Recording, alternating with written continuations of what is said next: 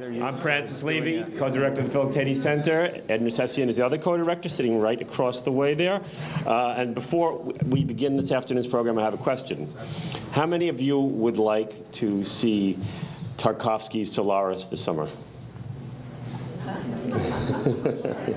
Well, last week I announced that Jean Renoir was going to be our summer film festival, our chamber film festival, and we love Jean Renoir, but we had this inspired idea to do a Tarkovsky series. So keep your eye on our philoctetes.org site, the calendar, because it may be 3 Tarkovsky films highlighted by starting with Solaris on the 14th of July.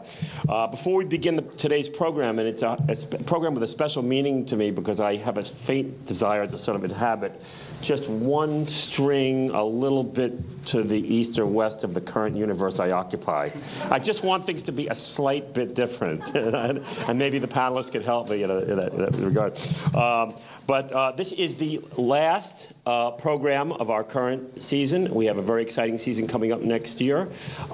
We do want to remind you that Philoctetes depends on you for support. I say this incredibly seriously. We've been very, very successful in getting grants from all kinds of foundations, the New York State Council on the Arts, in poetry and music, Department of Cultural Affairs. I've said, those of you who've come here, you've heard this ad nauseum, but we depend on individual contributions to survive, because those grants only relate to specific programs.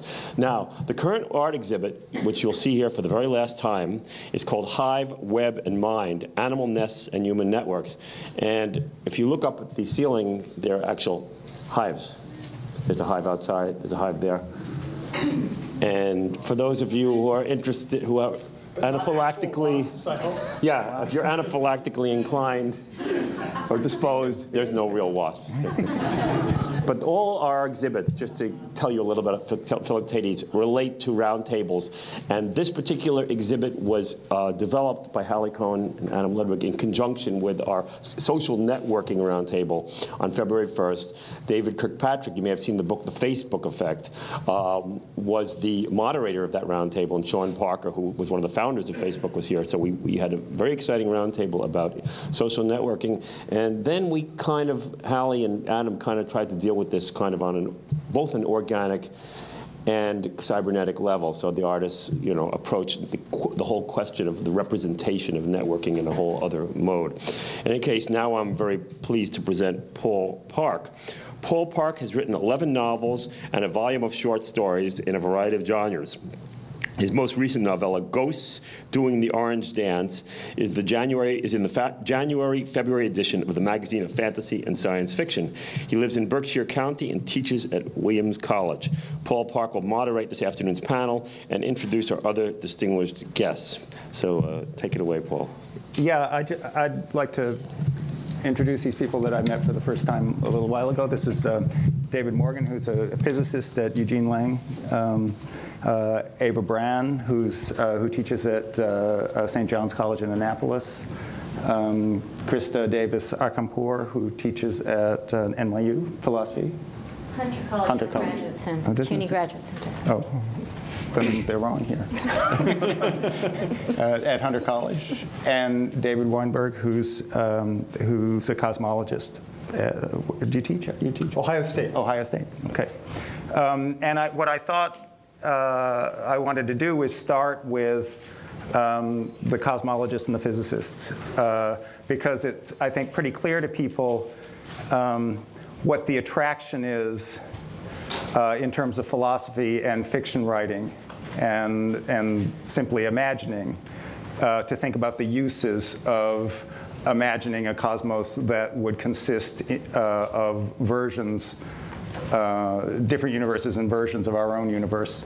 That as a metaphor, that has a certain kind of power. But I'd like to start by talking about the potential physical reality of it, where the idea came from, whether the metaphor came from the possibility or whether the possibility is playing catch up with the metaphor.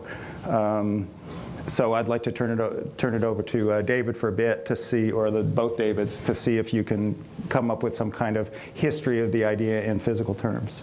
Okay. I mean, I think Dave and I are going to focus on two slightly different ways of thinking about parallel universes, but I think they both date, or you can trace both of the histories back to the early part of the 20th century. And one is with Einstein and the theory of general relativity, where you start to think about our universe sort of multidimensionally. And as soon as you start thinking about our universe multidimensionally, you can start to posit a universe that's outside of our universe dimensionally in some direction that we can't perceive.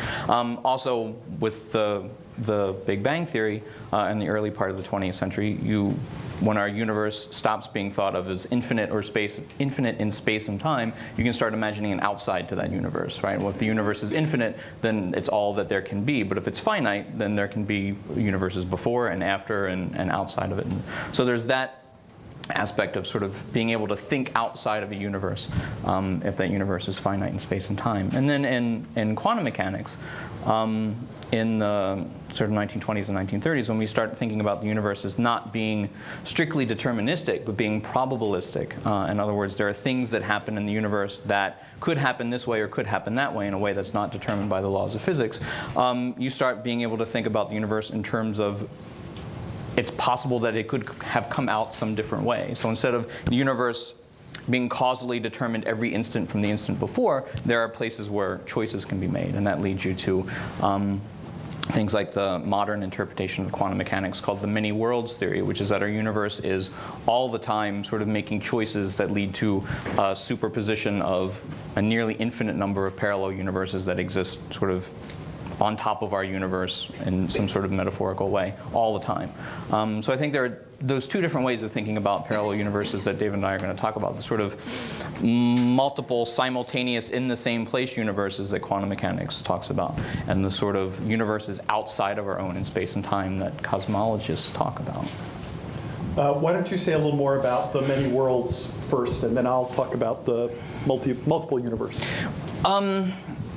I'll say as much as I can about the many worlds interpretation of quantum mechanics, and I'll try to be fair to it because I'm not particularly fond of it as an interpretation of quantum mechanics my own self, but I will try to give it its due. The idea in quantum mechanics is that there are some processes at the subatomic level that have an outcome that's probabilistic. So if I had a radioactive, all of our bodies are full of radioactive atoms, right? You've got your regular old carbon-12 atoms, but there are also some carbon-14 atoms. At any instant during this 90-minute talk today, one of those carbon-14 atoms can decay into nitrogen-14.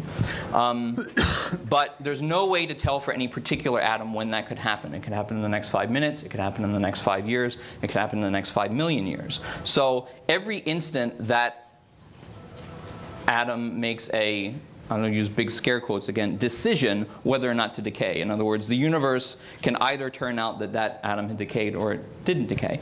Now, the sort of standard interpretation of quantum mechanics is that that atom is described by something called a wave function, and when you make an observation of that atom, you determine whether or not it has decayed or not.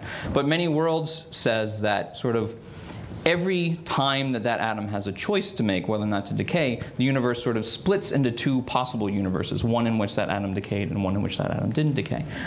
Because we're in a universe filled with trillions upon trillions of atoms that can be doing any number of random things at any instant, that leads to an enormous number of universes sort of popping into existence.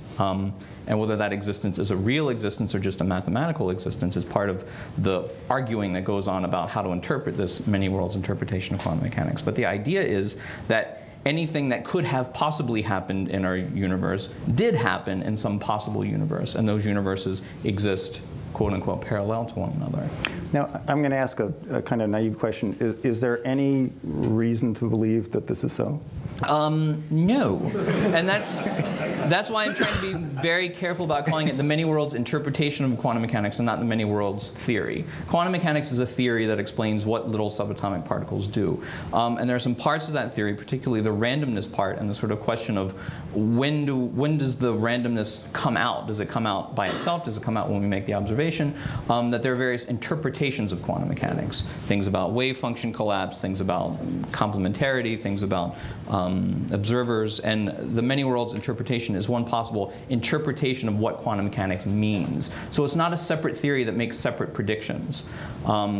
Most people would agree with that statement, although there are some adherents to the many worlds theory that say that it does make predictions, but I don't believe them, and I don't feel necessarily qualified to defend them because some of them are pretty crazy. So there's no sequence of cause and effect. The predictions, not the people who support many worlds. There's no sequence of cause and effect. Okay. Well, there's cause and effect, but there's nothing about the universe that we happen to be in any given moment that can distinguish the many worlds interpretation from any other interpretation, because the universes don't interact with one another. Right. Whatever universe we're in right now, that's the universe that we perceive and can measure. So there's no way to make any contact with these other potential universes that are supposedly being created at any given moment. So that's why it's an interpretation of a theory and not a theory in and of itself, because it makes no predictions that we can test. Yeah.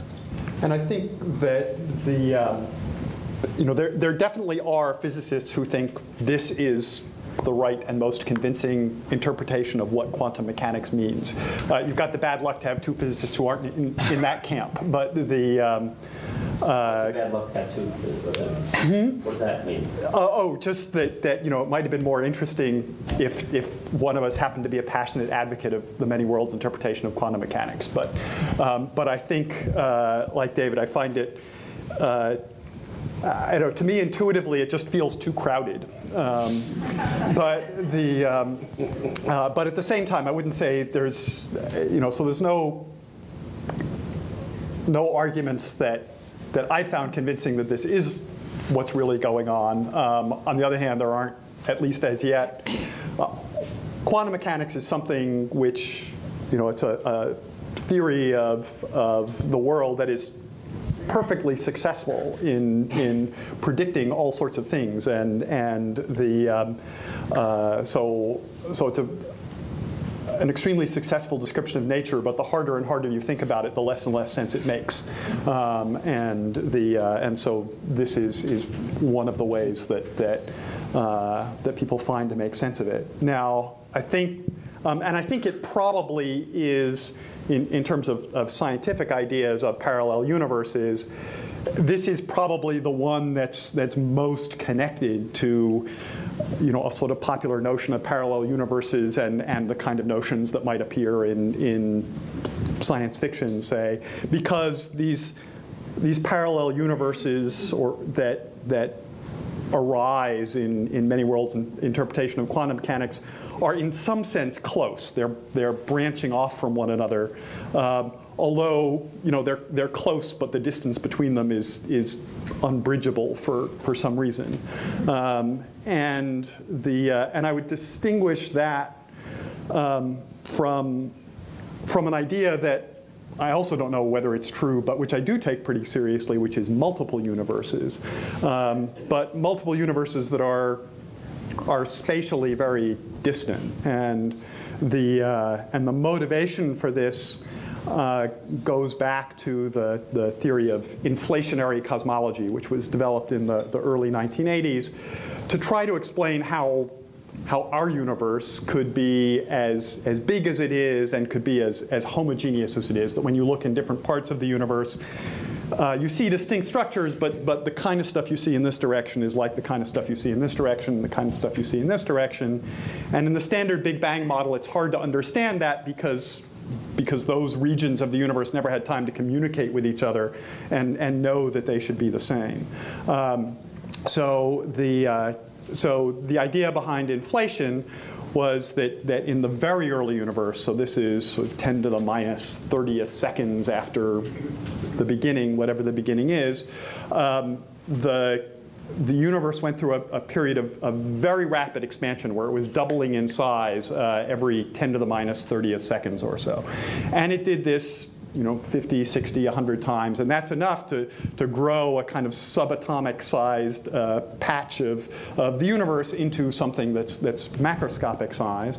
And the idea is behind inflation was that this tiny original patch would have had time to smooth itself out and communicate, and then would get blown up to this much bigger size that could then expand to become our entire observable universe. And this theory does make some specific predictions about the nature of the universe and the structures in the universe and those predictions have held up very well. So this is an idea that's taken very seriously. But if inflation is a good theory of our universe, then it has to end. Because if the universe were doubling in size every 10 to the minus 30th seconds, there wouldn't be much point in having this conversation. So inflation has to end, and there are different versions of the theory of inflation that basically differ in how this end happens. And one possibility is there is basically one universe, and it inflates, and then for some reason inflation ends, and it heats up, and it becomes a sort of normal Big Bang universe. But there's a fairly compelling version of inflation in which actually there's a much bigger universe out there, and it's inflating all the time. It's continuing to double in size every 10 to the minus 30th seconds. But there are regions within it where inflation stops, and where things heat up and you get sort of Big Bang. And we live in one of those regions where inflation happened to stop. But sort of far beyond our observable universe, and even that observable universe that we inhabit might even go on infinitely. But then this is sort of one bubble in a so-called inflationary sea, and that there can be many other locations where inflation also stops and where you get other Big Bang universes. But in this theory, which is often referred to as eternal inflation, because inflation is going on forever, or as a multiverse theory, because there really are these many bubbles, perhaps infinitely many bubbles, that actually appear to each one to its inhabitants as a sort of self-contained universe. There can be many of these out there, but they're enormously distant. They're so distant we'll never communicate with them. And what makes this idea really exotic is the possibility that the actual microscopic laws of physics could be different in all of these different universes. And particularly in string theory, which is one of the leading candidates for a sort of comprehensive theory of physics. The idea is there are many spatial dimensions there are 10 spatial dimensions, some of which get folded up so they become unobservable, but the ways in which they fold up actually determine the kinds of particles that exist and the forces between them. And that maybe they always fold up in one particular way, and that leads to the universe that we have. But maybe it's sort of like a house of cards that you tip it and it can break lots of different ways, and that this happens differently for each of these different universes. And so some of them have atoms and galaxies and life, and others might have radically different kinds of things within them.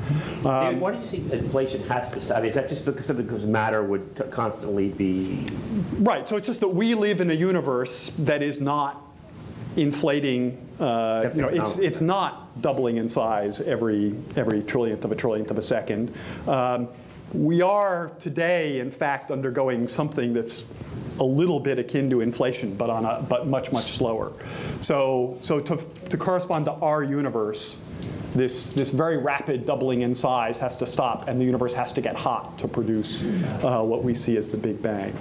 So there was one other idea I wanted to throw in at this point. That's sort of multiple universes. There's parallel universes in the kind of many world sense. And then another idea is just that of infinite replicas in an infinite universe. So here, we could just have one universe that's basically the same everywhere, but that goes on forever. And this then leads to all sorts of disturbing paradoxes, as infinity often does, and in particular, so if you've ever read the Borges story, The Library of Babel.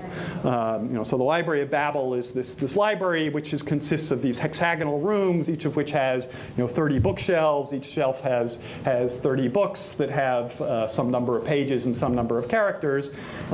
And most of these volumes are just filled with gibberish, with random strings of characters. But every so often a word pops up or a sentence pops up. But the as far as the inhabitants can tell, the library goes on indefinitely. There are rooms wherever. And so they reason that, in fact, somewhere in the library there must exist all possible books, all possible works of literature. Like monkeys and Shakespeare. Yes, sort of. And you have somewhere there's the works of Shakespeare, and somewhere there's the works of Shakespeare in which all the tragedies have happy endings, and somewhere there's the works of criticism on all of those. And so basically, if you have a finite number of things and an infinite number of places to arrange them, then everything's got to recur. Including, somewhere very far out there in the universe, there's a replica of this conversation, and there's another replica of this conversation in which Ava and I are occupying the opposite chairs, and one in which she's the physicist and I'm the classicist, and so thinking about this is very disturbing to any sort of notions of free will and good sense you might have. But I think it's also a big part of thinking about parallel universes, just thinking about what's there, even if there's one, if it goes on forever. I have a question.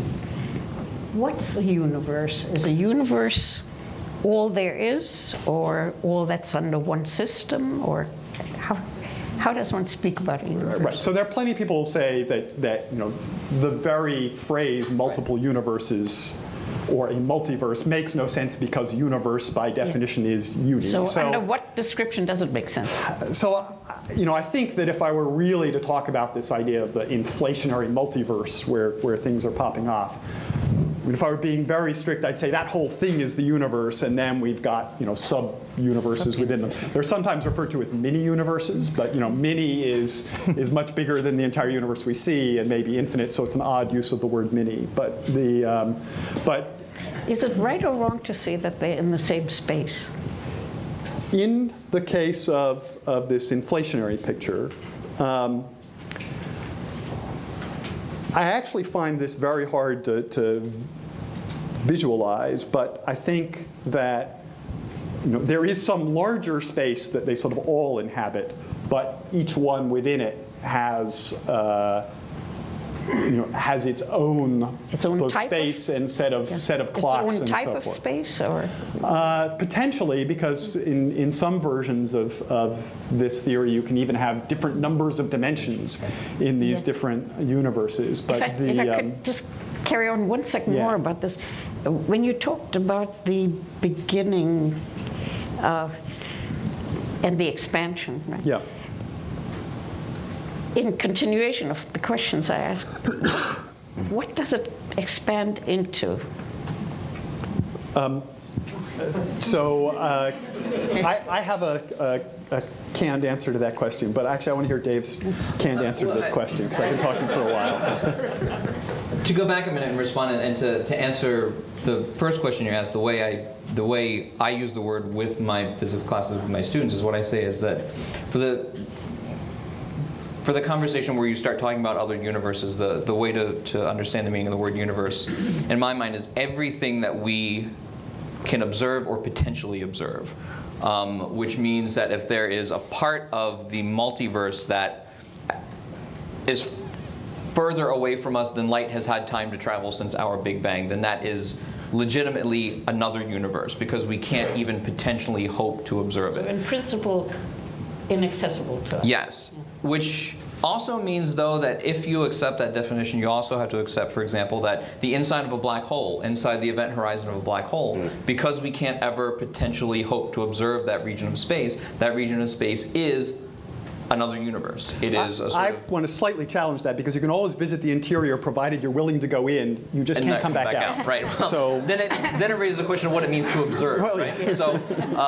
So maybe it is locally within our universe to an observer inside the event horizon. But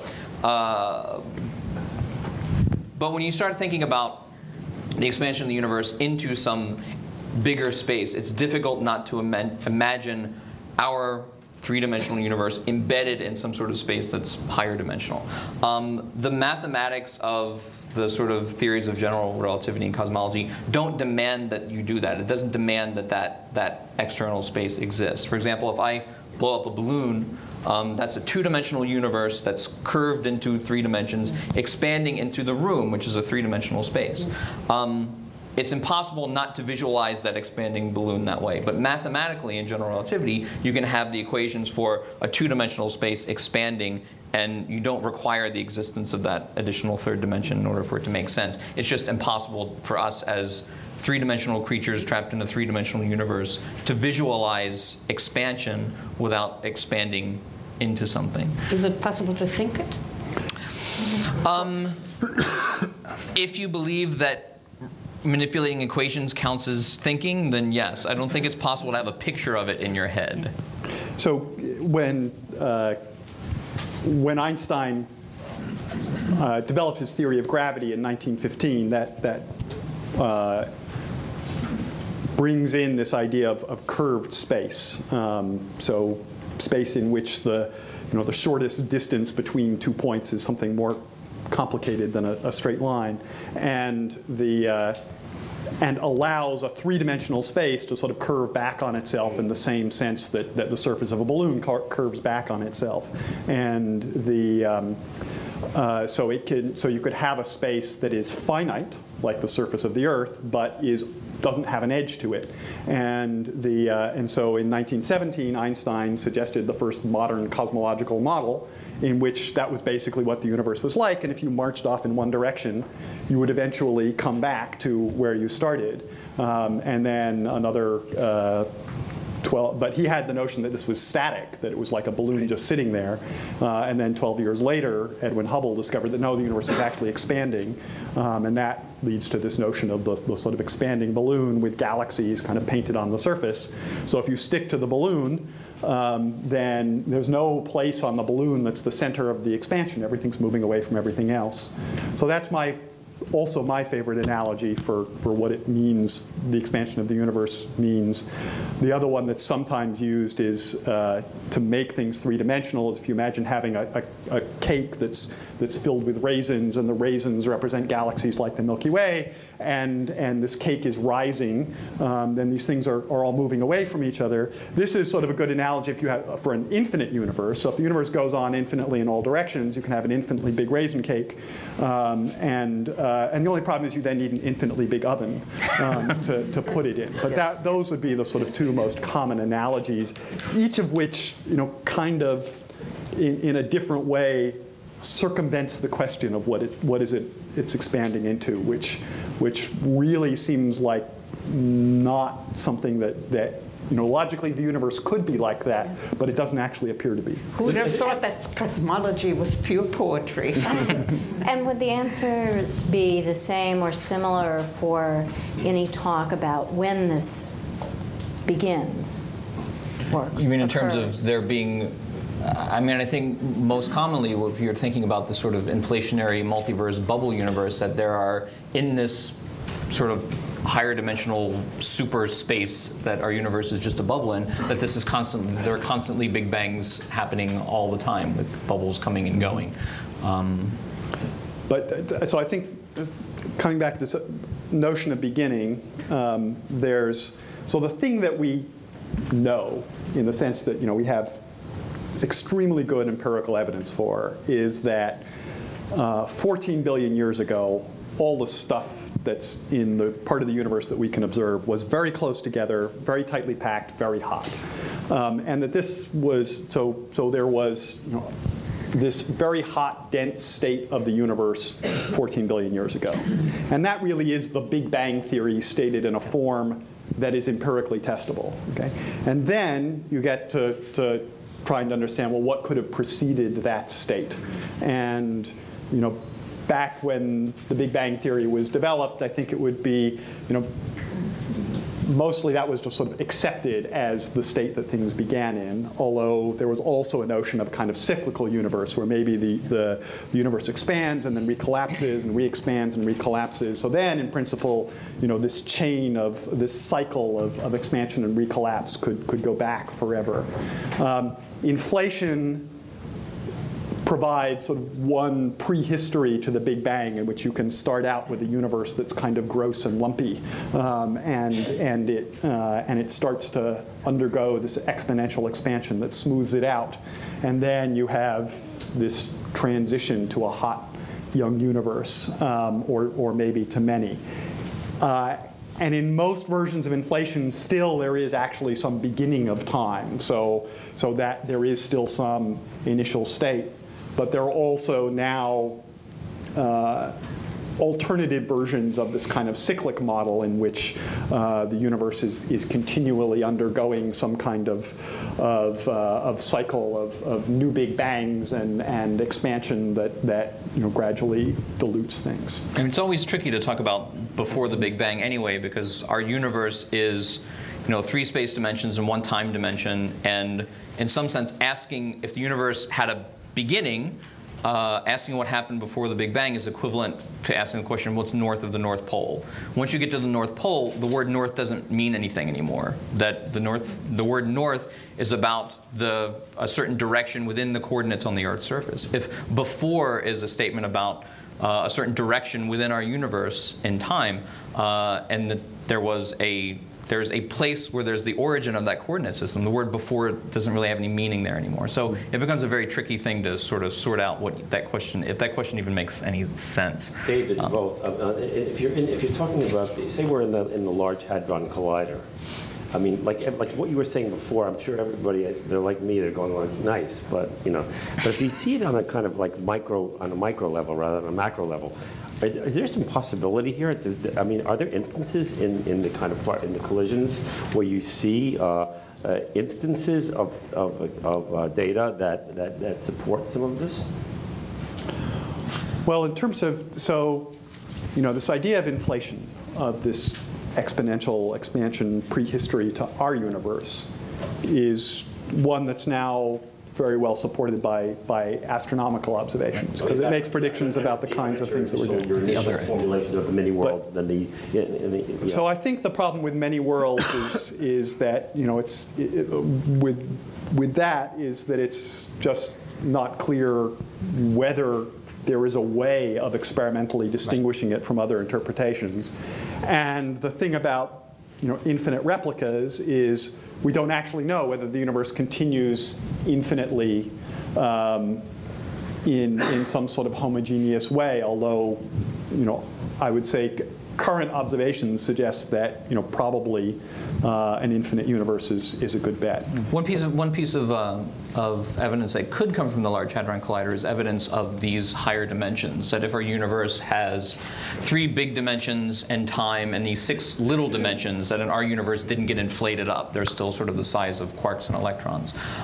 That the ordinary forces in our universe, like electromagnetism and the nuclear force, don't work in these other 6 dimensions, but gravity may actually leak a little bit into these other 6 dimensions that are hidden in our universe. So there may be, the force of gravity may behave differently at the very, very small scale than it does at the large scale. And hints of this, some people think, could come out in experiments with the Large Hadron Collider, but I think it's somewhat doubtful. But there could be hints that our universe has more than the 3 easily visible dimensions. I want to hear from the philosophers. Can I just ask a question? I have a kind of strange question, and it has never occurred to me until right now. And I love this stuff, and I read about it all the time. But as I'm listening to you, and all these multiple universes and so on, what is useful about this? So I want to. Yeah, why don't we come back to that question? Can we come back to that? That strikes me as a very powerful question, but maybe when the other disciplines have talked a little bit. I wanted to get back a little bit before, when you had established sort of a model of 3. And the first was the quantum mechanics sort of multiverse model. And the second was the expanding universe, there must be universes outside. What's interesting about those two is how extremely opposite they are. Because one is about things that connect with each other at every possible infinite moment. And the other is about things that can never connect. And then you have your third model, which is, in some sense, a way of reconciling that, is saying, well, geez, we don't really want to think about things that can never connect. What could that even mean? So we imagine something where we posit that just because of its enormous size, everything is going to it's big enough to include everything, including any of the variations that we had thought about before. And I was wondering just, and to, as you say, throw this open to the philosophers, you can see how these three models connect urgently with ways that human beings want to think about their own experience. And I was wondering if in your work or in philosophy, there's a way in which there are versions of these three models in terms of thinking about the world, in terms of thinking about the meaning of the world. And I'm glad he asked you. I wasn't counting on that one right away. I'll have to give that some more thought. Are there analogs philosophically that correspond precisely to those categories that you set up? But I do think that, well, to just reflect on my reflections since getting the invitation to come here, I'll sort of use that as a starting point and share the space with my very esteemed colleague who has real expertise in some of these areas. But I think you could tell from our questions, philosophers are deeply intrigued about questions of space and time. And I was trying to think about listening to, so I get to, instead of just entirely deflecting the question, I would say that my thoughts on how to begin to construct a more suitable and satisfactory answer to your question would be, one thing possibly to do is to look at how philosophers have thought about the stuff. I mean, philosophers, early philosophy that we take as part of the Western tradition has a cosmological orientation, and so reflecting about the nature, what is the stuff of nature, or is it stuff or not stuff, questions about permanence and change, and you have a great variety of responses to that question, so could we find some ways of categorizing them in those terms?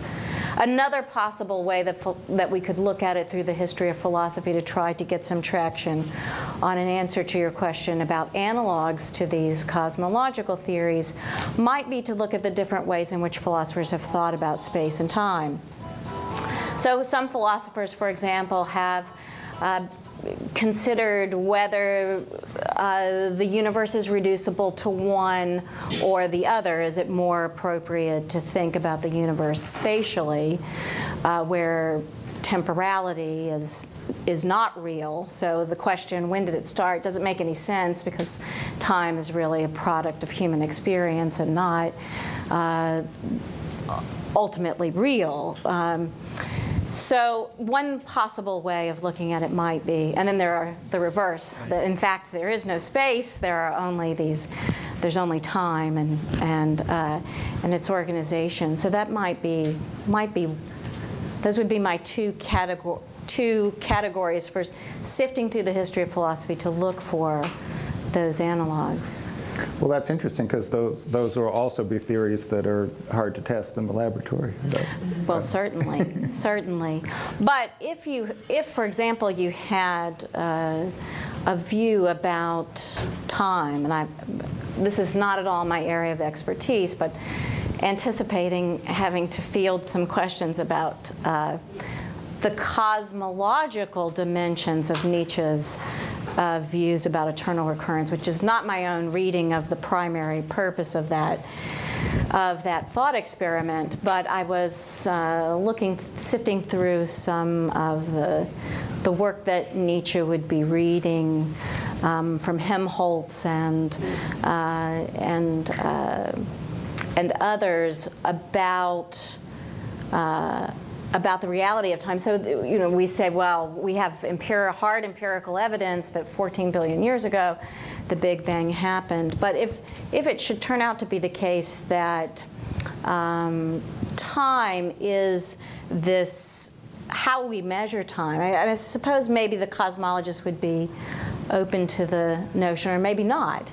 The question of whether this 14 billion, when you say there's hard empirical evidence, testable evidence, 14 billion years ago, that the Big Bang happened, does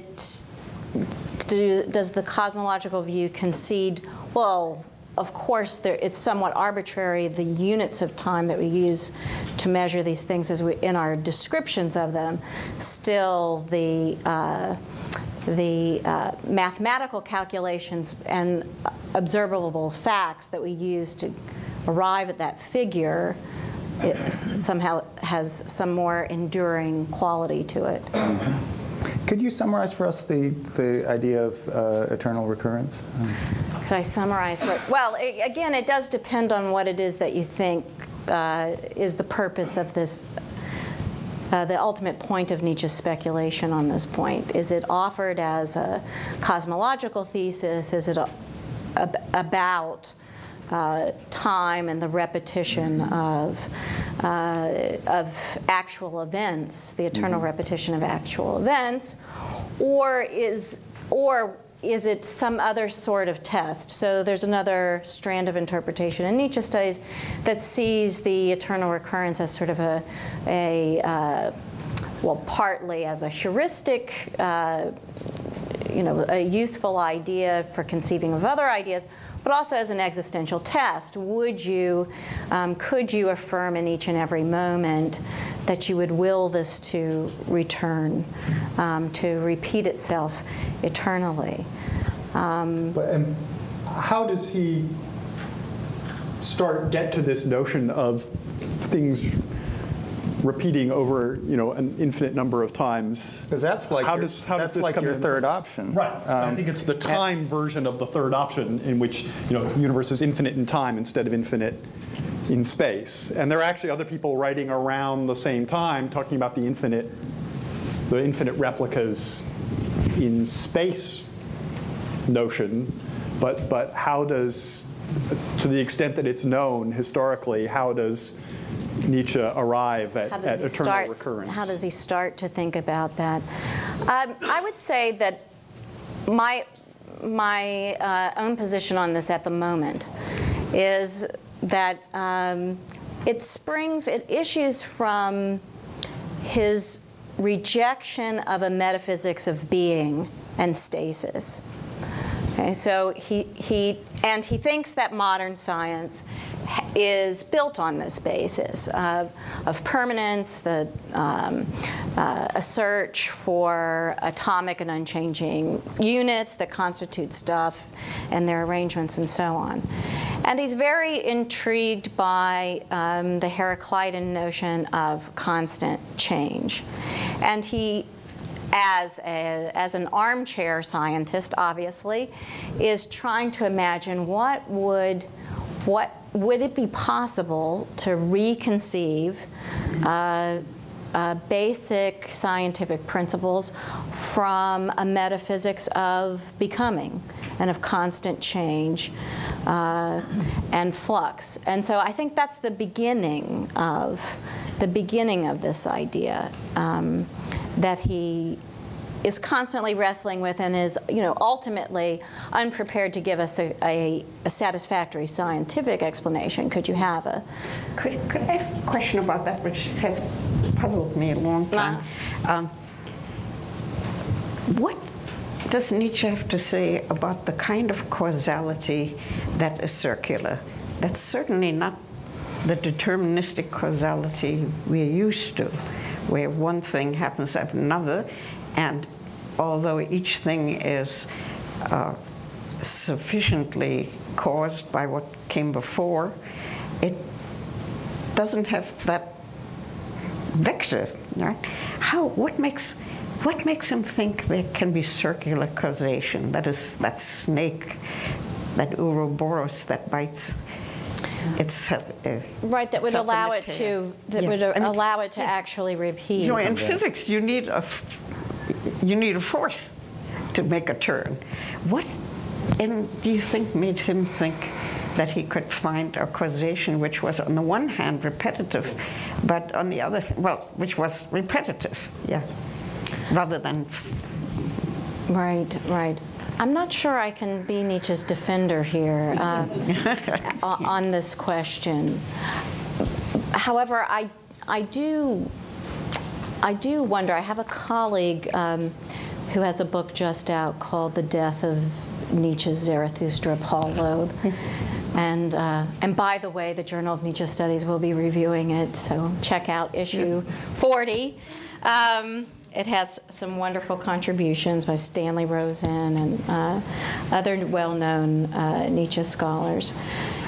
Paul has Paul does think that that it has this cosmological thesis and dimension to it. But he has a very interesting interpretation of how it functions in the context of thinking about an individual life.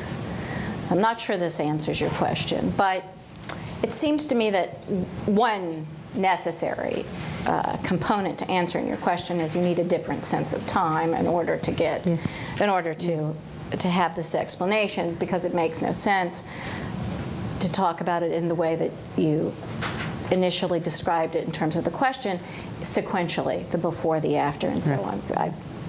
I don't think we're going to make sense of it that way. So it seems that you'll need a different conception of time. Now, Paul's reading of Nietzsche's idea about eternal recurrence and what it means to say yes, the affirmative moment, is that it's not as though you live your life out one step after the other, and then it starts all over again. Simultaneous. You know, it's Groundhog Day all over again, or something to that effect. But that there is sort of this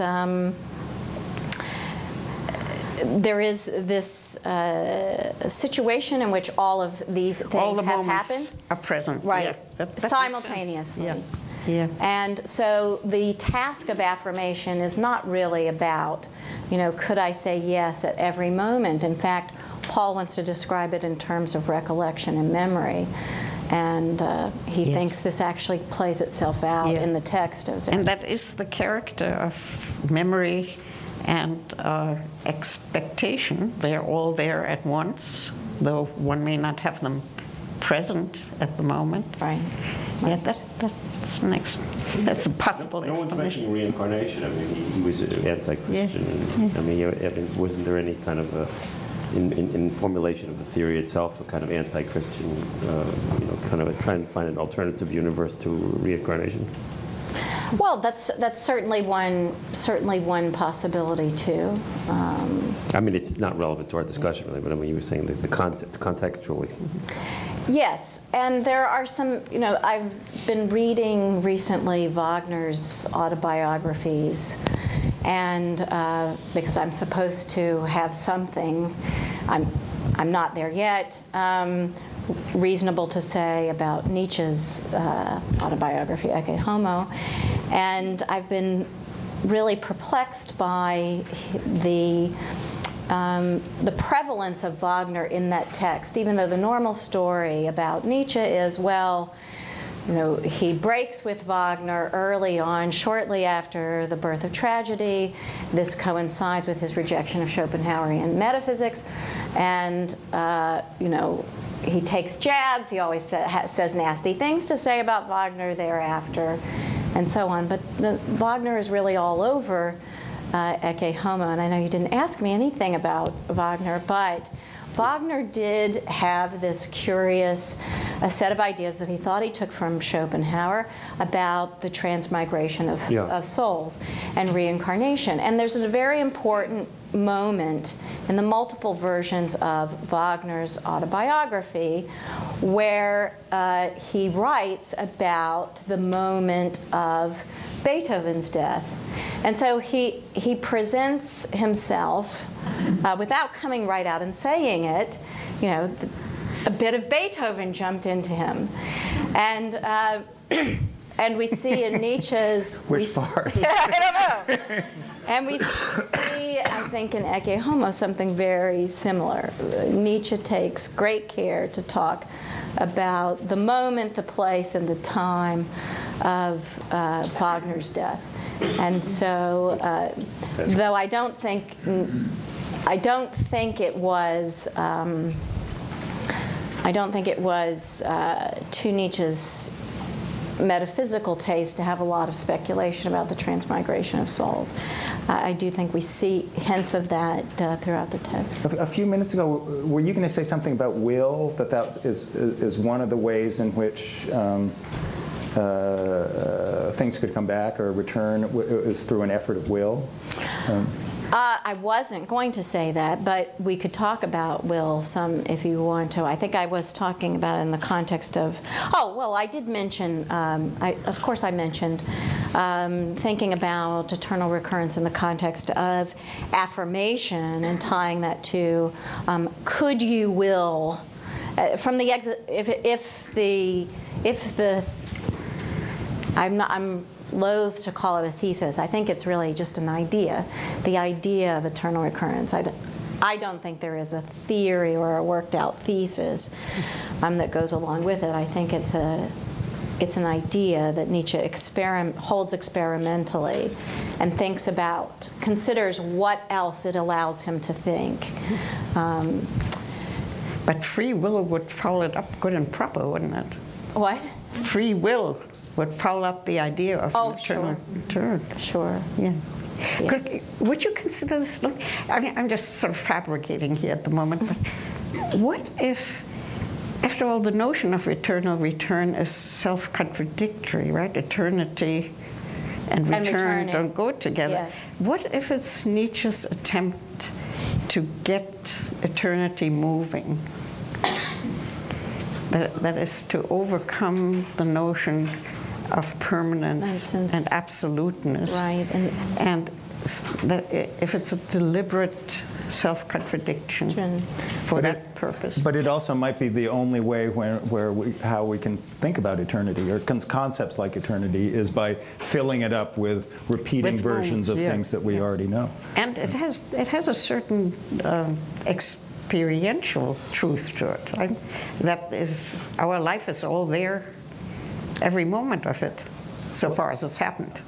Yeah. Right, and in the context of human life, as such, it seems that it's early in Human All Too Human. He just says, well, different actors, same stage. You know, we take the unique events of our life as though they were utterly unique, and of course, from our perspective, they may well be, but the sorts of things that occur to us in the course of a human life are remarkably similar and repeat. What do you mean it's all there, though? I'm sorry? What do you mean by the last statement? By which it's all there. Well, it's all there in the sense that every moment that happened to us, perhaps not literally, but great moments that happened to us, are there over and over. Every time we reactivate the memory, there it is again. So it's not a causal sequence of events so much as experiences put down in layers. A layering. I mean, what's interesting, I think, is that you can see how the cosmological models connect to urgent versions of our desire to think of ourselves and our experience in certain ways. And these models also. The model that all experience is happening at the same time and is connected to it. I mean, that's very powerful. There are the model that time is the thing that exists and space does not, or the model that space is the thing that exists that time does not. It seems to me that there's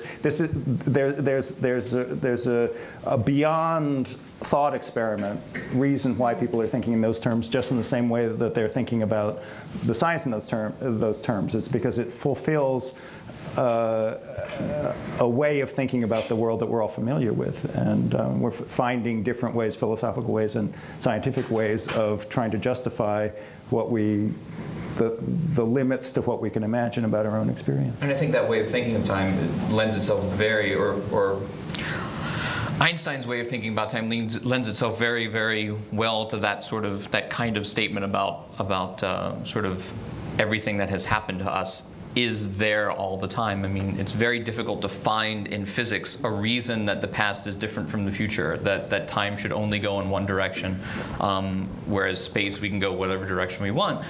Time seems different from space in a way that the laws of physics don't really address, except for one law of physics. Most of the laws of physics don't care whether they go forward and backwards in time.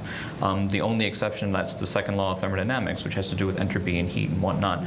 But because in relativity, the notion of simultaneity of things happening at the same time is relative to different observers, it makes very little sense to talk about a now for the entire universe. And it's entirely possible to think about a sort of world line through space-time, thinking about space and time simultaneously as independent of any notion of now for any particular observer, looking at the world line of a particle or an individual from past to future as existing in a sort of four-dimensional block of space-time all the time. So how does that fit in with the notion of an absolute beginning?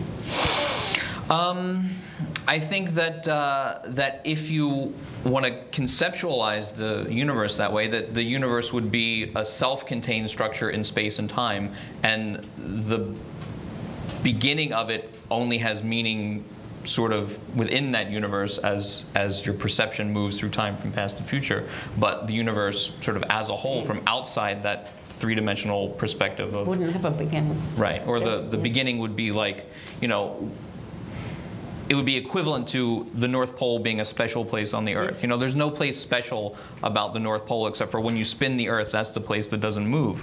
But if you go off the Earth and look at it without any latitude and longitude lines, there's no beginning to the surface of the Earth. You know, when you said about the question, what's north of the North Pole, not making sense, I was reminded of something that St. Augustine says in the Confessions.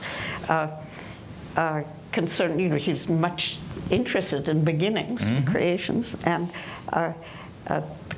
he said that concerning questions, what did God do before, the question, what did God do before he made the world? The answer is he prepared a hell for people who asked dumb questions.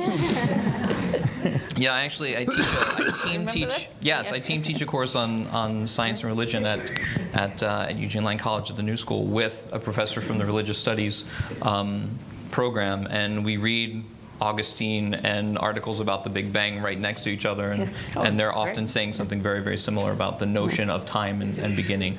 The parallels are very, very easy to find. We haven't heard much about Poincaré in this discussion. I have nothing to say about Poincaré. but Poincaré. Yeah. Nothing about Poincaré. No, and not Ever from since- me. Yeah. From them. Because he had the recurrence theorem. I do look. Poincaré is sort of the mathematician's version of the Library of Babel. Right. Yeah. Right? Yeah. That if you have some finite number of possible arrangements and an infinite number of opportunities to arrange them, then they all have to occur.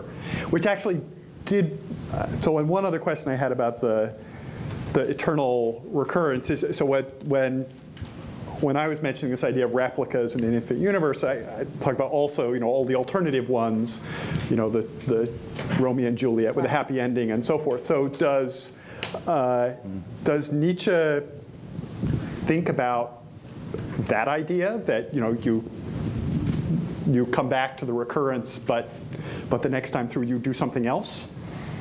Right. That doesn't Either deliberately or just because it's beyond your control. Right. Doesn't seem like there's a do-over option. But this did lead me to think about the in thinking about your claims about the, let's see, there was the many and the multi? Yeah. There's the many and the multi, and the multi are, and the, let me see if I've got, many is just a lot, and the multi are all the ones that have all, that would reflect all of the possible other decisions that atoms could make. That's the many world. So the many would be things branching off from other things, and the multi would be, you know, the sort of spatially separated. Yes. And so histories. I had a question about your take on these.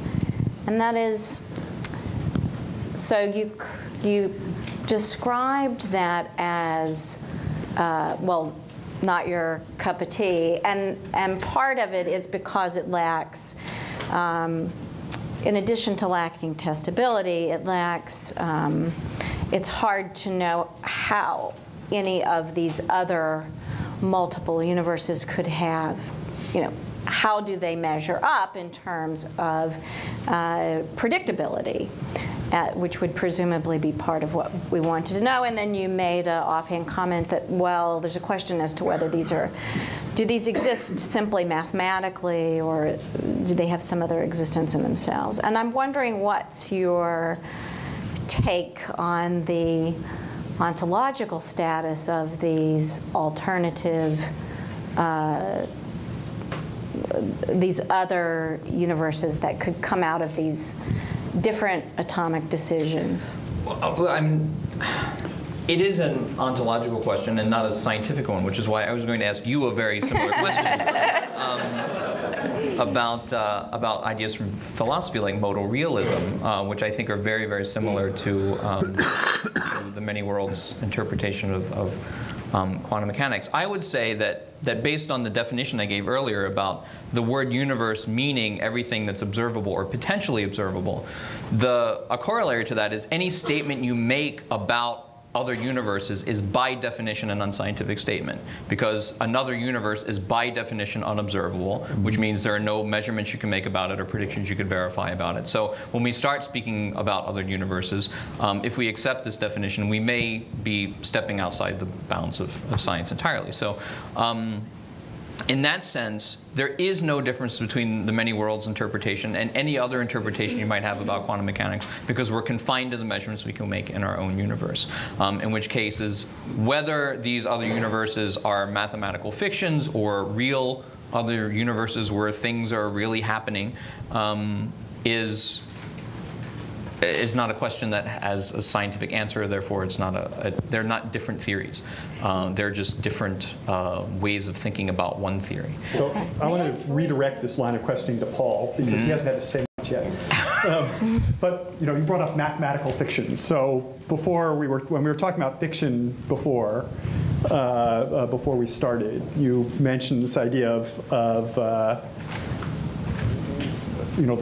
sort of books that you don't write but could have written. And so my notion is that that concept seemed to me closest to this sort of many worlds version of parallelism, that every time you write, there's all these choices that maybe somewhere else in the universe there's someone writing the book that did it a different way. But would you agree with that characterization? Maybe as a segue, we could get back to your question, which we've left sort of hanging, is what's the use of all this? And for me, the use of it is, with what I do. And what fiction writers do is they try to dramatize and make real, one of the things I try to do, dramatize and make real abstract concepts. And so you can see in fiction writing entire genres that correspond to these various ideas and various theories. So there's an entire genre of story that exists in a universe that we can't get to, or a world we can't get to, an experience that we can't get to. There's an entire genre of story in which here we are and we go over there and then we come back. There's an entire genre of story where we're connected to infinite possibilities as we move through the story. But even if you're not dealing with stories that intentionally distort or expand our ideas about the world we live in, even when you're just writing realistic fiction, so your job is to say, I'm going to hold up a mirror to our experience of the world so we can recognize the things that are hidden from us because we're in the middle of it, or whatever, however you want to imagine it. That is already a an exploration of a parallel universe. For a couple of specific reasons. One is, it's a universe where there's a God. You, the writer. And there's a universe also that exists as a description of points of view that vary from some objective reality. But in this universe, there is an objective reality because you're a God and you made it. And so that you're aware of that, you're aware also of how every character in the narrative lives in an entirely separate but parallel world. You're aware also because what you've put together is, because otherwise readers wouldn't stand for a minute, a causal sequence of events. You're aware of how artificial that is and how untrue that is in some sense to our own experience, which is laid down in layers rather than sequential. So that the typical example is that in stories and novels, memory often exists as a kind of an interlude. So people are doing things, they're saying things, they stop saying something, they stop doing the thing, and they have a memory, and the memory is sort of laid down as a piece of narrative for expository purposes. But we know from our own experience that that's not how memory works, that that memory isn't some separate or new part of thinking. It's something that's happening simultaneously with everything else. There's never a point where we're not remembering. So that any writer knows that in order to put together something that will remind the reader of their experience requires a certain level of falsehood and a certain level of artifice that makes it so that it's happening in a parallel universe, as if it's in a stage set or something like that. Independent of that, there's the experience of the writer, and this gets back to what you were saying. The writer starts with an image, a created image of a book, often. And then there's this crappy little thing that they're doing. And after a while, the crappy little thing, you got nothing, and you add nothing to it, and you add nothing to it, and pretty soon you got something.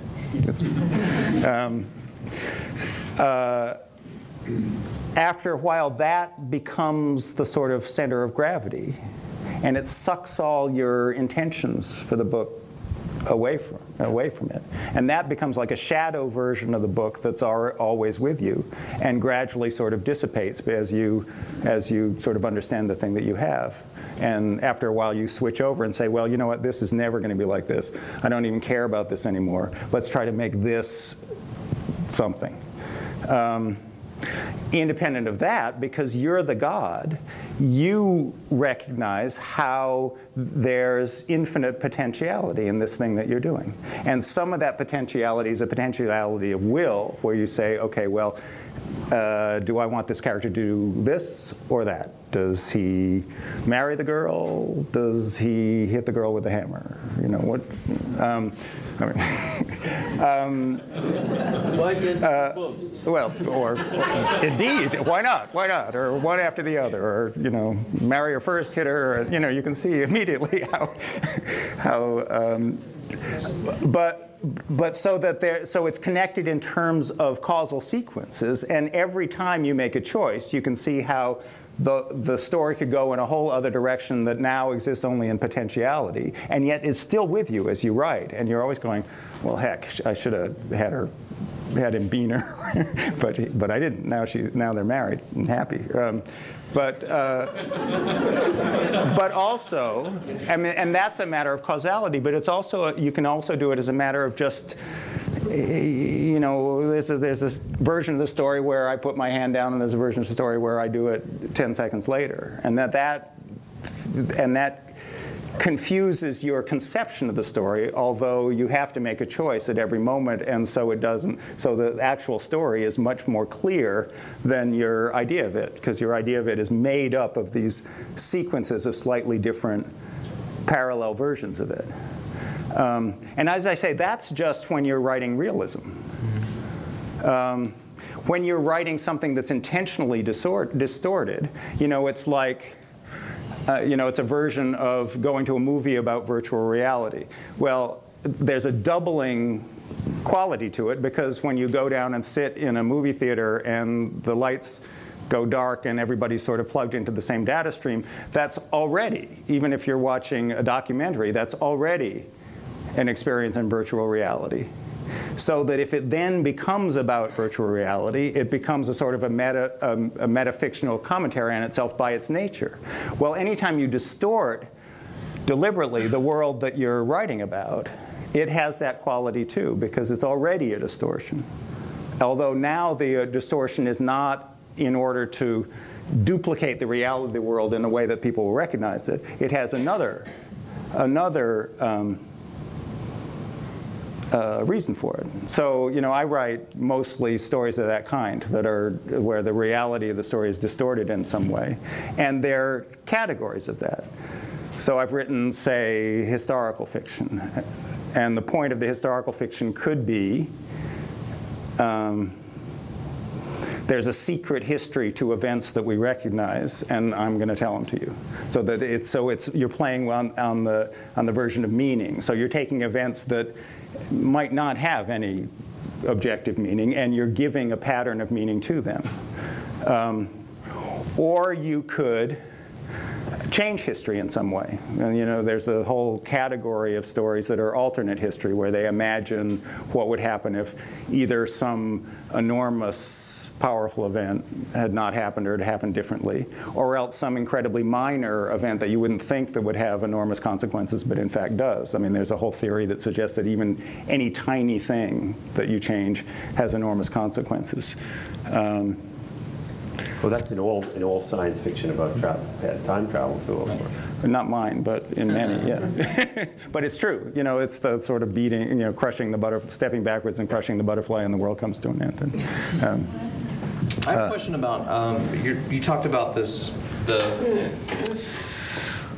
process of writing as almost sort of enacting this multiple universe realization, where you're sort of choosing the path at any given moment. And just thinking about in modern, and thinking about from the consumer's end, that consumers of fiction usually just get the finished product.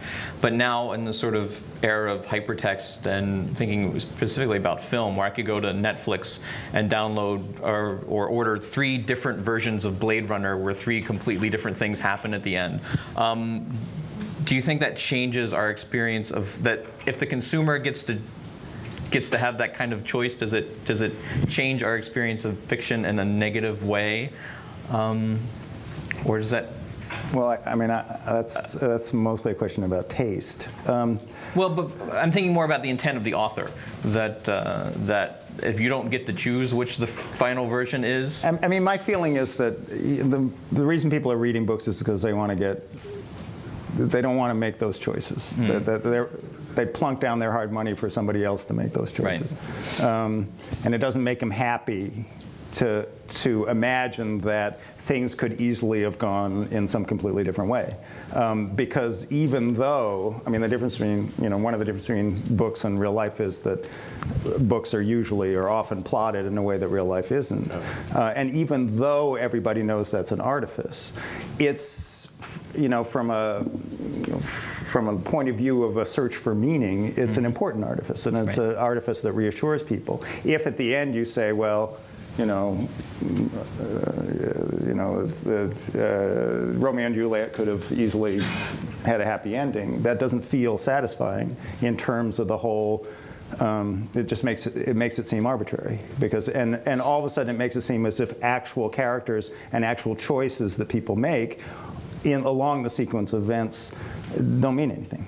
Ed, I had a question for Ed here. Ed, is this what you find that like what he's describing with fiction writing is what patients do in the creation of narrative? I mean, the patient narrative is creating a narrative.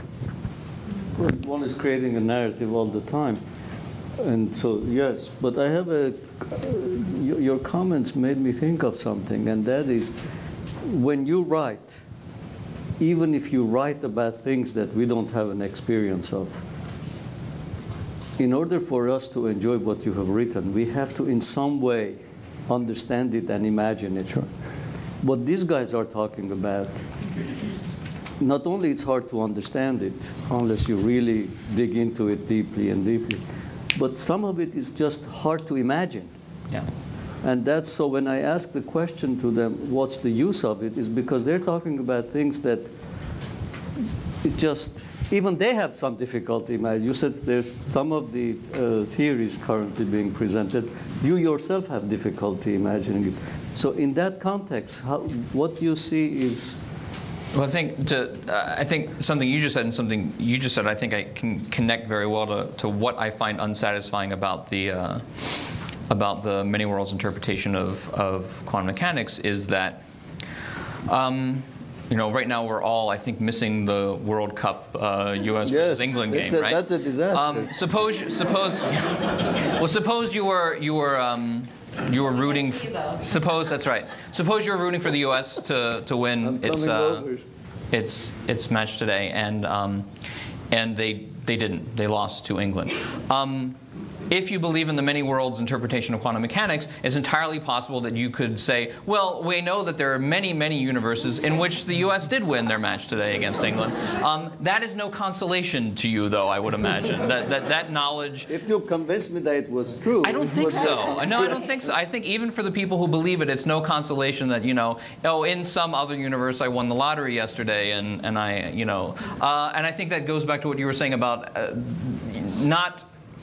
that the way a book turns out should be not being satisfied by the idea that a book or a movie can have many different versions, that we want that we only care about the one sort of experience of a work of fiction. I think we only care about our experience in the universe and are sort of not comforted or, if anything, disturbed by the idea of these sort of parallel many worlds in which other things happen than that thing that we perceive. Yeah, because we're invested in the idea that it's important, whether we like what happens or not, we're invested in the idea that it's important that things turn out the way they have to turn out. Right. And if that's disturbed in some way, and we say, oh, well, there are an infinite number of ways in which they have turned out in some completely different way.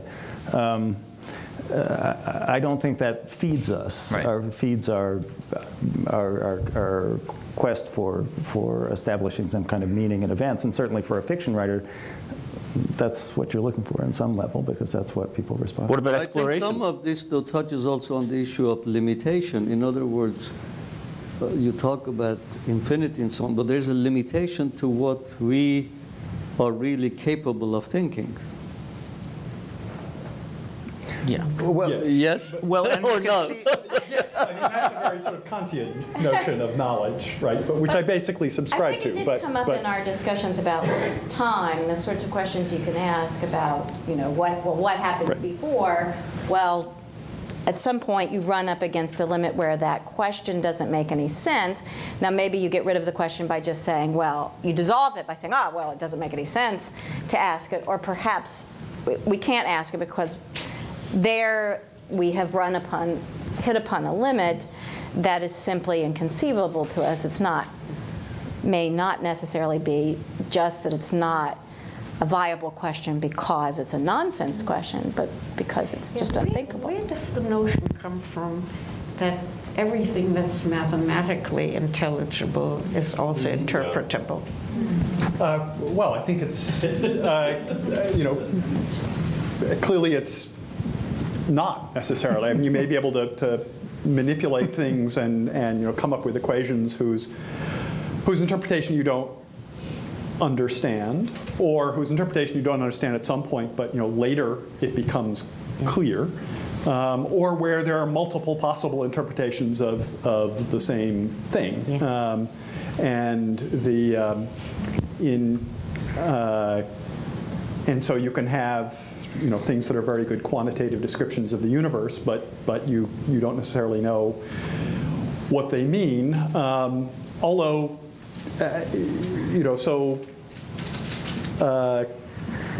But the history of the subject is that sometimes, something makes no sense for a long period of time, and then, something happens and it starts to make sense. So I wanted to give a somewhat different answer to your question about, what use is it? So we've sort of talked about, well, what use are these things from the point of view of human experience? And there's also the question of, well, are is this notion of, are these notions useful scientifically? And I think David's criticism, which I pretty much agree with, of the many worlds issue of quantum mechanics, is that the problem is, from a scientific point of view, it's not clear that it's useful, and in the sense that, as scientists, we tend to, in the end, care about whether something makes a prediction, allows us to explain something.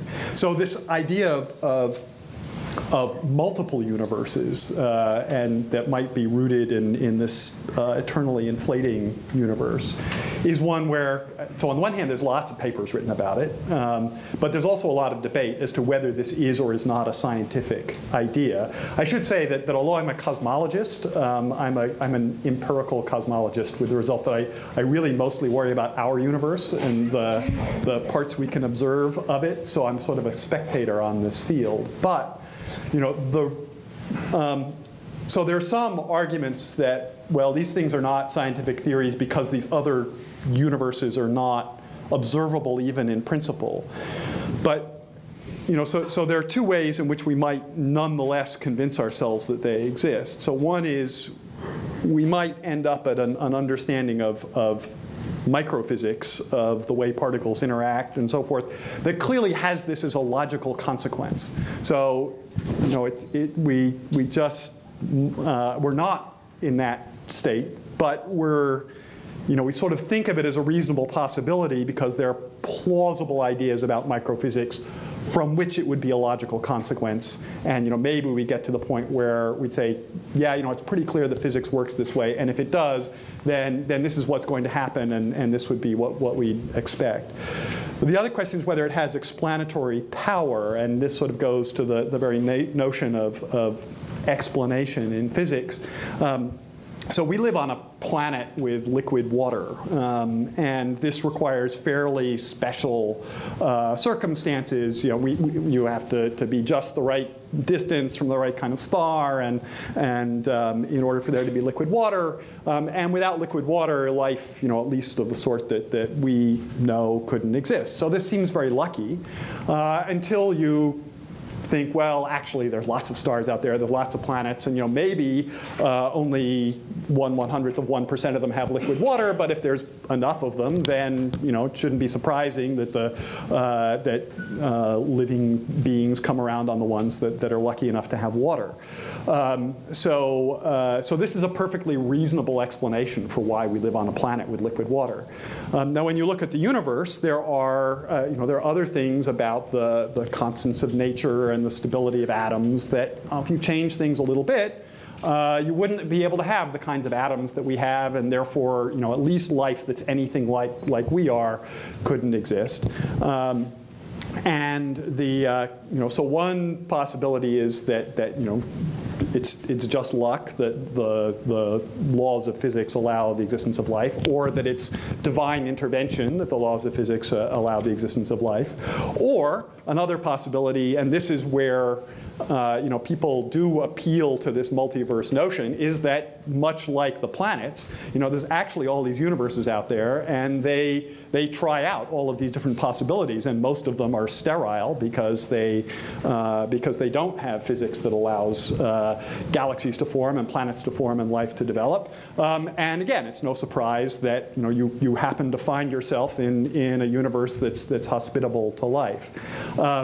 So this is sort of used as a possible explanation of why our physical laws are like they are, particularly in this context of string theory, where it seems like there would be so many possible ways that physics could work out.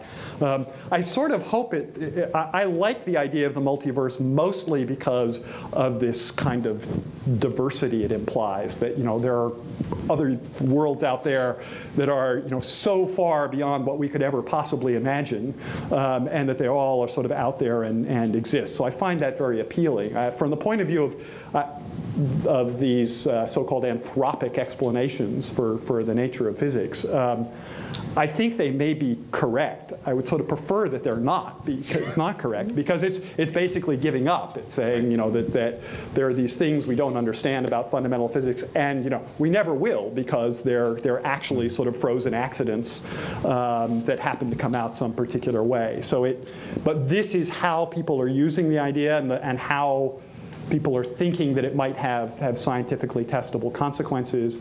But it's a very fierce debate within the scientific community as to whether this whole way of explanation is legitimate, and whether, you know, these things should be characterized as science or not. Is there any rule that says that if you have a large enough number, everything has to happen once?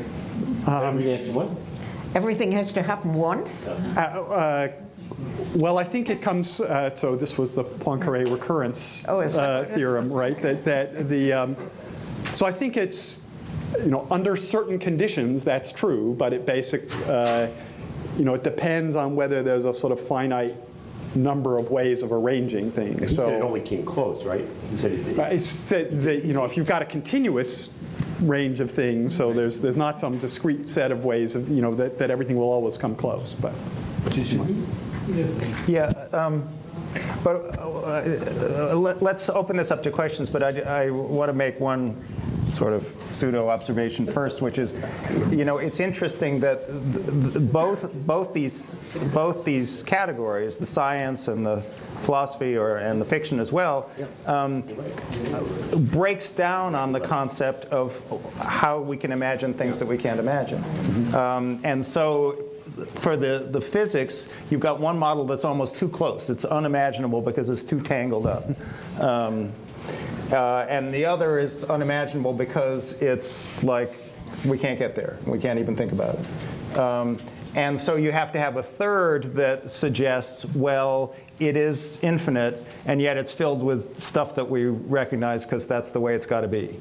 But you can see also in fiction how it is that even though writers all the time posits things that are, you know, worlds that are infinitely far away, even so, it's filled with stuff that we recognize. And there's obviously a good practical reason for that, but there's also an obvious conceptual reason for that. So it's filled with things that resonate with our own experience in one way or another, either challenges it or reinforces it in some way. But it's a, you know, it's a failure of imagination, I think, in both, like a built-in failure of imagination in both cases.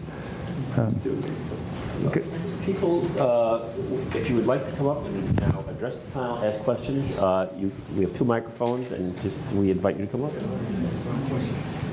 Just say who you are. Urhela, I used to be a former teacher. You've been dealing with abstract notions that you say maybe in principle are difficult to understand. But haven't we been dealing with this for thousands of years in the notion of the soul, of heaven, all these things that we can't really get a handle on, that we've been struggling with and have more or less given up on? So you're continuing it in your way. Well, so I think that and this also relates to your comment of you know, in what sense are these things unimaginable? And the fact that they're far away, I don't think makes them unimaginable. I think it's the fact that they're far away from our everyday experience. And I think that, you know, we can imagine things that are far away from our personal experience, but the things we can imagine are nonetheless sort of extrapolated in some way from our everyday experience. And, you know, so typical notions of heaven or the soul, that we're still trying to, you know, in some way build them on our everyday experience. That you can imagine heaven and imagine the soul, or is this really a construct of ethereal?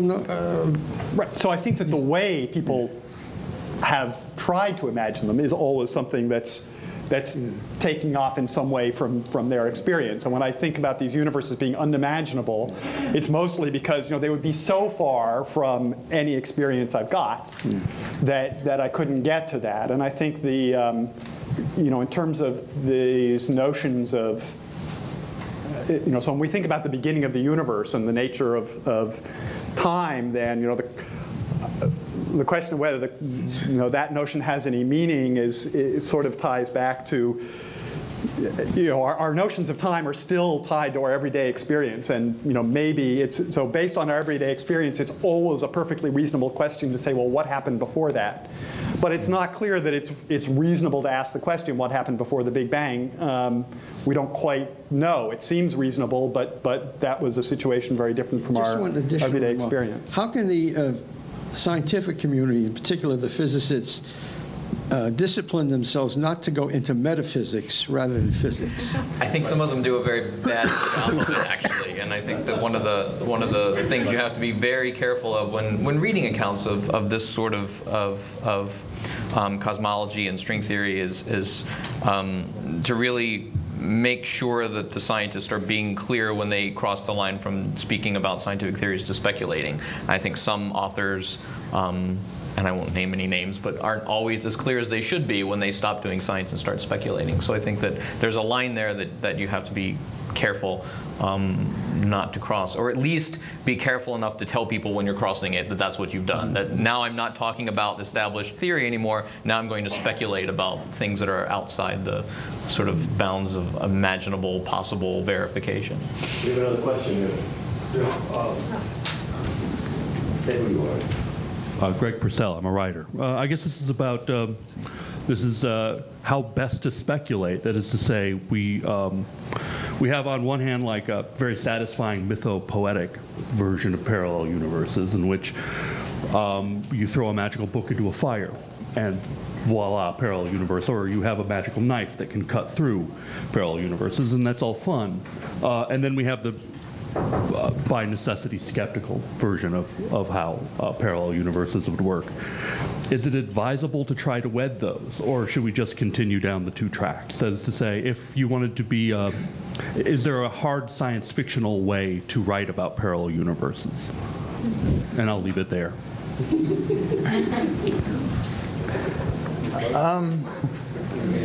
I don't think anybody's done it very successfully, and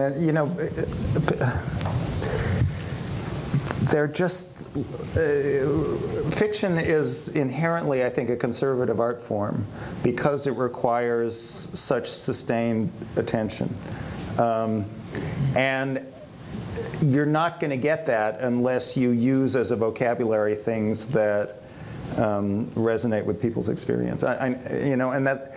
In a way, it's frustrating because you can always, when what you're trying to do is think of something completely new, or that even is a metaphor for the unknowable. You feel yourself limited by a vocabulary that's going to resonate with people's experience. And I think part of the problem is, from a hard science fiction standpoint, is all the versions of multiple universes we've been talking about are, by definition, inaccessible to one another. That's what makes them a universe. I mean, by the definitions we've been talking about, whether they're inaccessible quantum mechanically because they're two different branches, or cosmologically because they're in separate places. So I think that if that's what a universe is, then jumping from one to another is, by definition, supernatural. I know that probably a lot of people, any Lost fans? There got to be some Lost fans if you're here for a thing on parallel universe, right? That in the season finale of Lost, the Flash sideways timeline was revealed to be supernatural. It wasn't another universe that they were in. It was some sort of heaven purgatory kind of supernatural thing, and Jack dies and goes to heaven. And so they cheated in terms of treating this parallel universe scientifically. But I think you have to cheat because everything we've been talking about sort of suggests that if there is another universe, that there, by definition, no way to sort of jump from one to another. And they're also, I mean, much of the science, I think, and as you were talking about the shift into metaphysics, much of the science builds itself into from things that appear mathematically possible rather than experientially possible to conceive, even when you're talking about 10 dimensions or string theory. And I think then you the concepts outstrip our ability to visualize things, and that's always a problem when you're trying to describe something. Well, that's partly true, but I think also, So I was saying that our intuition is built on our everyday experience, and so it's hard to imagine things that are very far from everyday experience. But I would say one of the roles, a role that fiction plays is, that actually you read stories, and those actually, now become part of the sort of set of experiences that you can, you can branch off from, and you can say, well, this I can understand this by analogy to, this book, which in turn I understood by analogy to this. And I think actually, the process of certainly of learning physics, and I expect many other technical fields, is you just there are these things that will seem counterintuitive to most people, like the passage of time depending on your speed or something, but you just go through this, it's part of training, go through this kind of series of stories or experiments or problems that sort of add those to your experience in the same kind of way that fiction adds to your mental experience. So those things start being not counterintuitive. So there's plenty of things about black holes and relativity that would have seemed counterintuitive to me 30 years ago, but seem perfectly intuitive to me now, because I've sort of built that kind of mental everyday experience for it to tie to. I just wanted to say, my name is Nancy Muir, and listening to this whole roundtable discussion, I kept thinking of Doctor Who. And I kept thinking, you need a time travel here and explain this so we can all understand it. Well, time travel is a place where this sort of alternate timeline idea of alternate universes comes up a lot, because if you accept that time travel is possible and you can do things in the past that are different than what really happened, then you're naturally led to this idea of an alternate universe.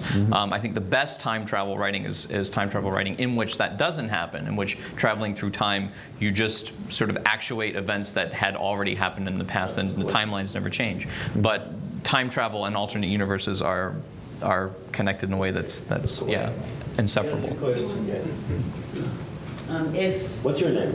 My name is Daniel Gill. Nice to see you. Thank you.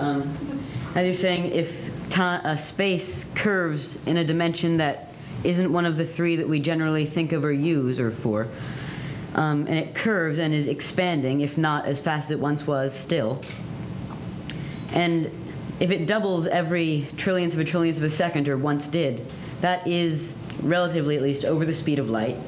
There are places in the expanding universe that aren't observable and never, and potentially never will be, because it's passing the speed of light. If it's cyclical and it may eventually contract, these places may eventually become observable in the future. And if they did, is this contact between a different universe, or is this simply irrelevant? Okay. Great question. So, that is a really good question. So all of these things arise in modern cosmological discussion. So the first thing about the speed of light is, there's this law in relativity, but it's based on empirical fact that things don't go faster than the speed of light. But this is a sort of local statement that you can't have something go by, something else nearby faster than the speed of light. It is actually possible in a expanding universe to have things that are far separate from each other, that are actually moving apart from each other at a speed faster than the speed of light. So the expansion of the universe in this way doesn't. You can have these things that are moving apart faster than the speed of light without actually violating this rule that things don't pass by each other faster than the speed of light locally.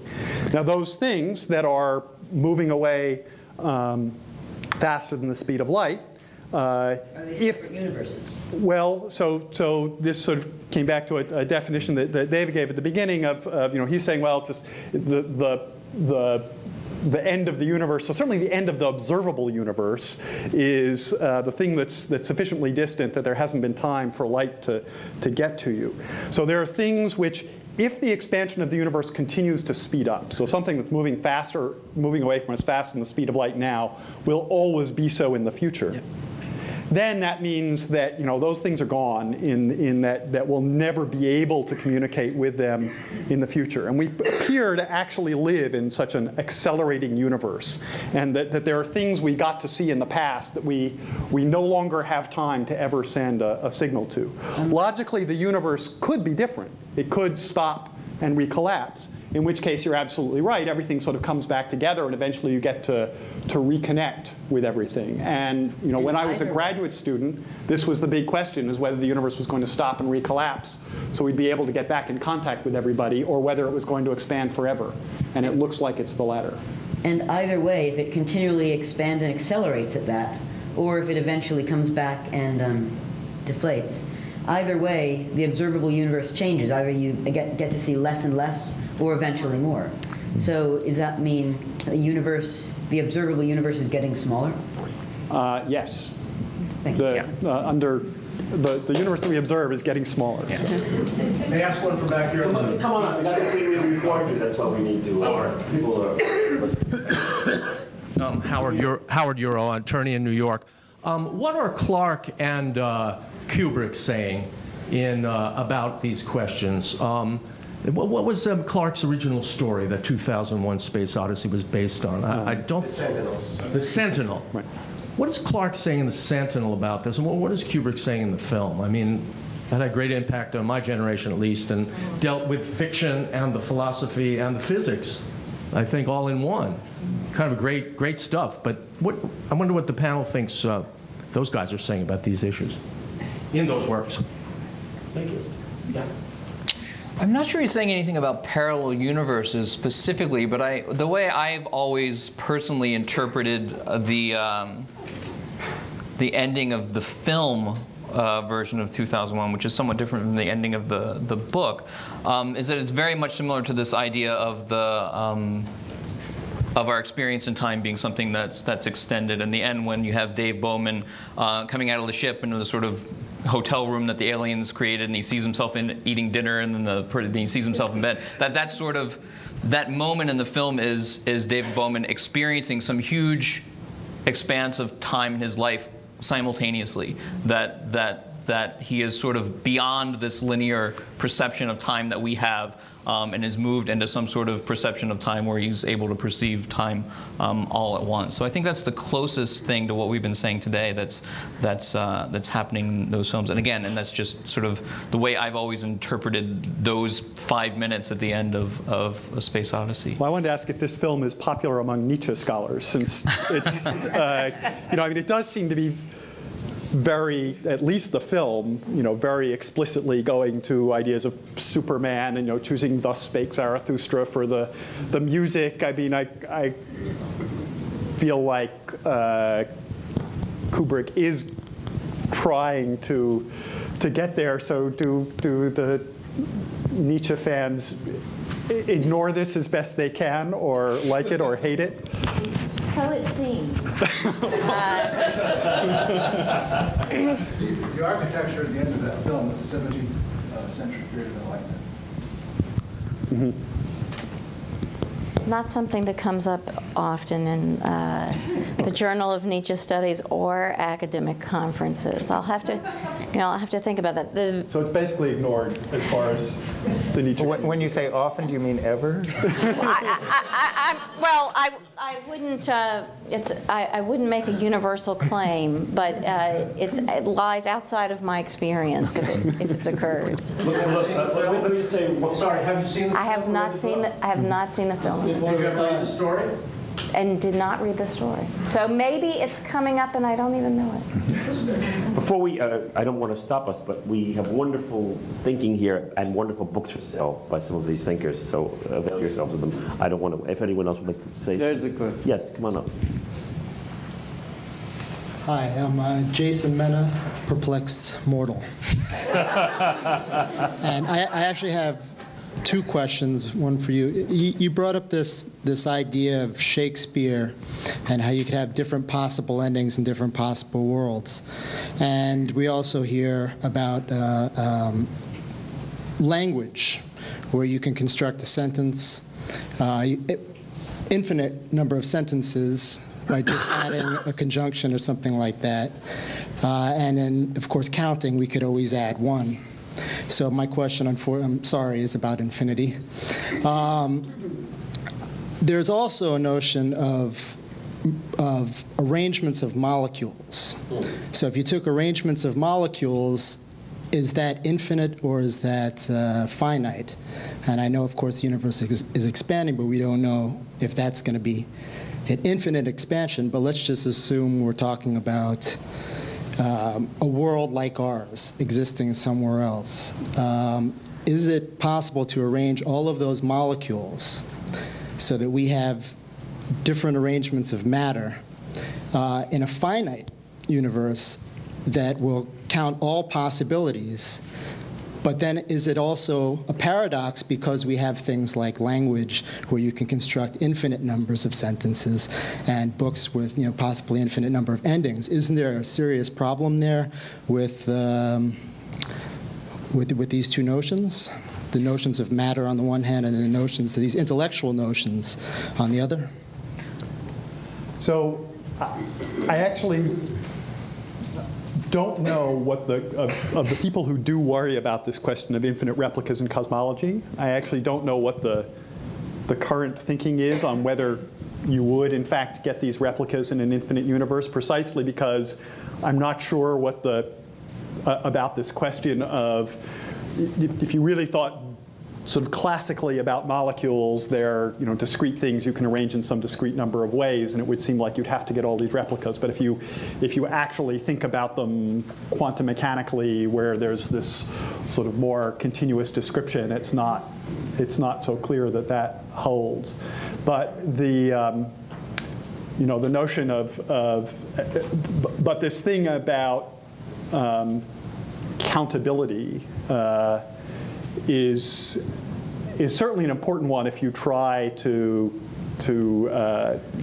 figure this out, at least in a rigorous way. And so in going back to the Library of Babel, which I actually reread last night in thinking about this panel, it's actually quite important there that there are books that are of a fixed length. They all have the same number of characters, and therefore all books that are exactly that number of characters will appear, but all the other ones won't. So actually, once you've written that book, you're not allowed to add a conjunction because there isn't room. And there's also the narrator of this story says, he's sure that no book occurs twice. Every book occurs, but the library isn't infinite. He thinks it actually cycles back onto itself. And so that would actually give you some, from that information, if you assume those things to be true, you could actually calculate exactly how big the library has to be for every one of these possible things to occur. But it's driven by the fact that he has set things up in this sort of circumscribed way where things are a particular length and there's a particular set of characters. And you're right that as soon as you add one bit of freedom to that, you add an extra page, the library is much, much, much bigger. Yeah, I just had a quick one about the many worlds. Do scientists or theorists in this case claim causal connections between these worlds, or are they just separately existing?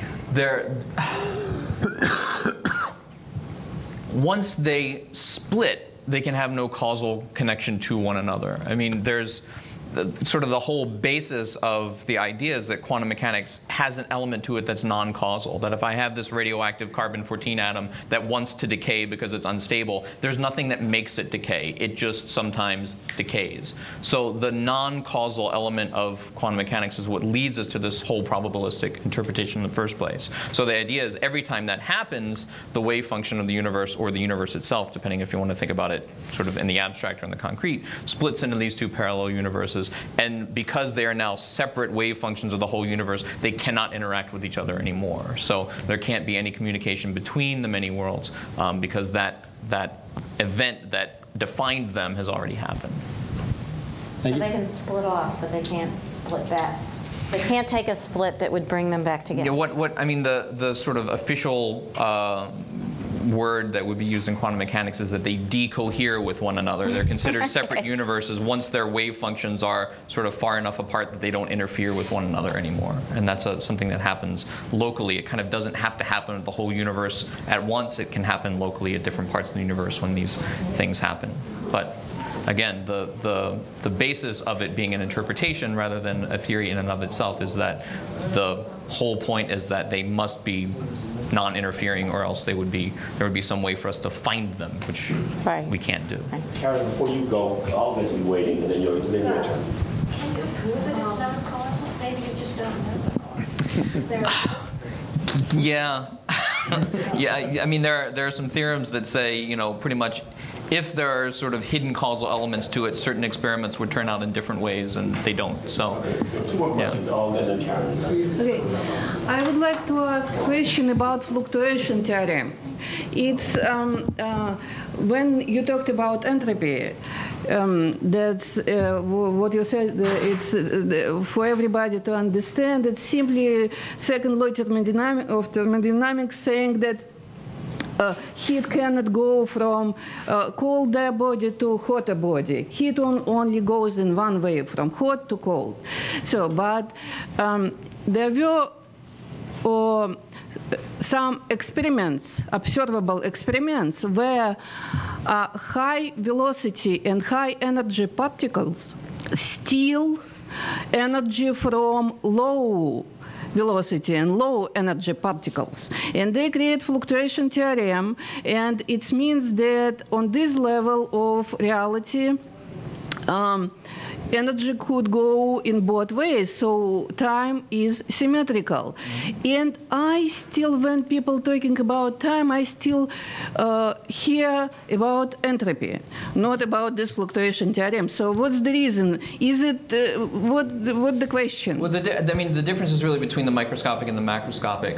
The microscopic laws of physics don't care which direction time goes, and Maxwell himself talks about this in his you know, some of his thought experiments, like Maxwell's demon, that if you can see all the individual molecules and know where they are and know what they're doing, those molecules can do the same thing forward and backwards in time if you're only talking about 1 or 2 or 3 or 4 of them. It's when we talk about a trillion molecules and can no longer trace their individual paths that describing them one at a time becomes useless, because we can't keep track of a trillion molecules. We have to talk about them in bulk. And as soon as you start talking about atoms and molecules in bulk, the laws of thermodynamics apply, because the laws of thermodynamics are a probabilistic generalization of what things do sort of on the small scale. So there's this disconnect between our understanding of what happens to matter on the small scale and on the macroscopic scale. And somewhere in that disconnect, the second law of thermodynamics happens, and the difference between past and future happens at the same time. This question of fluctuations is an important one, because as Dave said, that these laws of thermodynamics are ultimately probabilistic. It's about what's likely to happen, and so it is physically possible for all of the air molecules in this room to rush up into that corner. They would fit. And we don't usually worry about it, because it's just very improbable. On the other hand, if you actually have this infinite universe, then not only are there all the replicas of this conversation occurring other places, there are the replicas in which all the air molecules do actually decide to end up in the rest of the room, and that corner of the room, and the rest of us are left gasping for air. So so it is, and people actually worry about this problem and thinking about these infinite universes, because one of the things that in principle can happen, it's just extremely improbable, is that sort of chance arrangement of atoms produces a computer that happens to have exactly the same memories in it as your brain at this instant, and but then immediately thereafter the universe doesn't make any sense to that brain. So there are actually I was going to say respectable papers, but papers by respectable people written on this question of so-called Boltzmann brains arising out of these fluctuations that basically violate the increase of entropy, because the increase of entropy is something that's, you know, a law, but it's really, you know, just a very, very good idea. It's something that's almost always happens, but, you know, things can actually go the other way. We do want to have time to sell some books, so we have one last question. Quick question, and that's it. At least one physicist here brought up a piece of literature in talking about this topic today. But ordinarily, do philosophers and physicists talk to each other about these issues, or are you in like totally what? Only here. Only at Philoctetes? Or is it? I mean, is it just today actually that you share information, you know, share ideas? Ordinarily, are you working in very different realms, or do you influence one another at all? I want the philosophers to answer first. Yeah, right. I have no idea whether my colleagues spend time reading philosophy or hang out with philosophers at parties, but I think philosophy in its current incarnation, has gone through a period of lots of speculation about scientific matters, and so there's a debate in philosophy about whether philosophical inquiry ought to be having truck with an empirical basis. It's if you Google X-Phil for experimental, EX, not like X-Files, but EX Phil, you'll find a group of philosophers who are, they've gone through a period of writing manifestos about this, and now they're trying to conduct some research in the area. Would you say that it's true, in general way true, that professional philosophers are more interested in cognition than in physics as at the moment? Science? Yeah. At the moment, certainly. Yeah. Certainly. Well, thank you very much, everybody. This has been great.